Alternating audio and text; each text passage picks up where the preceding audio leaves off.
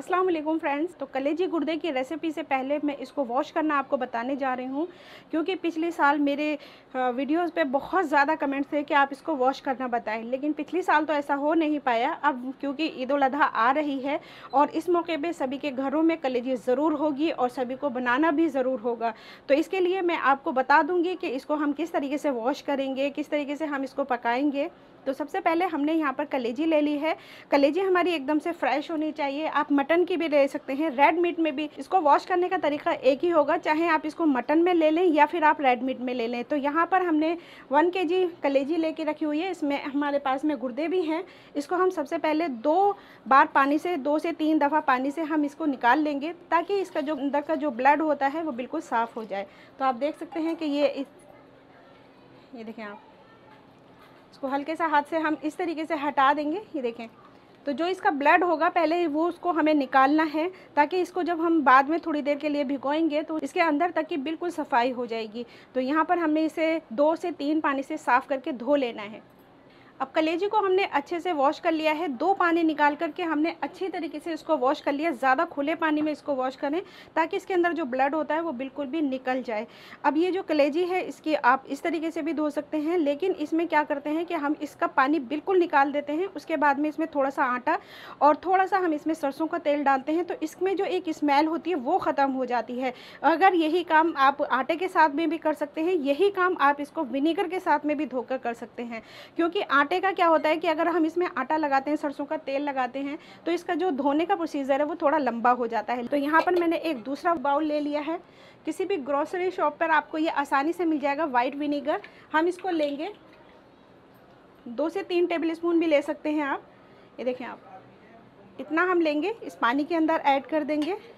इसको अच्छे से हम मिक्स कर लेंगे और मिक्स करने के बाद में हम इसकी जो कलेजी है दूसरे पानी से निकाल करके हम इस पानी में डालते जाएंगे और इसे तकरीबन 10 से 12 मिनट के लिए इसी तरीके से इसी पानी में रहने दे सकते हैं। अगर आप आटे के साथ में डाल रहे हैं, आटे से इसको धो रहे हैं, तो उसे 10 से 12 मिनट के लिए उसको भी इसी तरीके से करना है। लेकिन उसमें क्या होता है कि थोड़ा सा आटा होता है, इसलिए उसमें थोड़ा सा टाइम ज़्यादा लगता है। उसमें 2-3 पानी निकालने पड़ते हैं धोने के बाद में।